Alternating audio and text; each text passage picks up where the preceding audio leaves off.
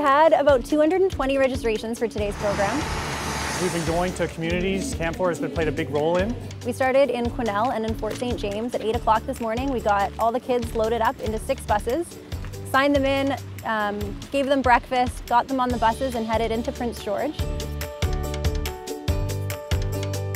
They had a campus tour. They got presentations from UNBC and CNC highlighting forestry-related programs and opportunities there.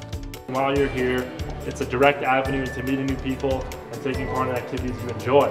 How in the next 10 years, there will be so many job openings in Canfor, so we want to get the word out that Canfor is a great place to work for and have them start thinking about their future now.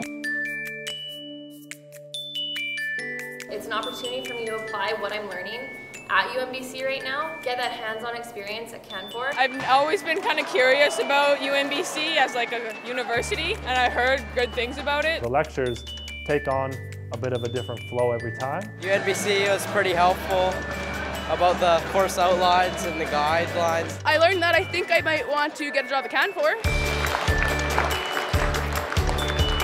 We'll talk to them about Canfor, who we are, and what we do in the community and our industry. Afterwards, we take them to one of the hockey games. We have a section filled with students. They've got their thunder sticks and all their Beardos on. My favorite part of the day so far has probably been the hockey game. I had an awesome day. I am super glad I was part of it and could be part of it.